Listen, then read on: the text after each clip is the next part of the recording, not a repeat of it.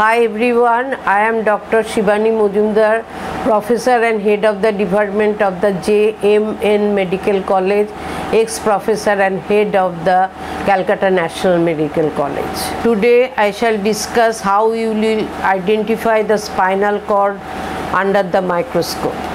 Now you know the spinal cord section, it is an H-shaped grey matter is situated within, and you see this is the part of the H-shaped grey matter because the portion is very wide, and this is the periphery, this is the white matter. Now the spinal cord, this is the central canal, and this central canal is lined by the cubical epithelium, which is known as the ependymal lining.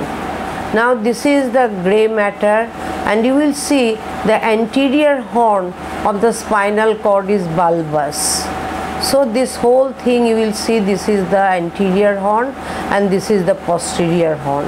You will see the one half because you will see the central canal is situated not in the middle.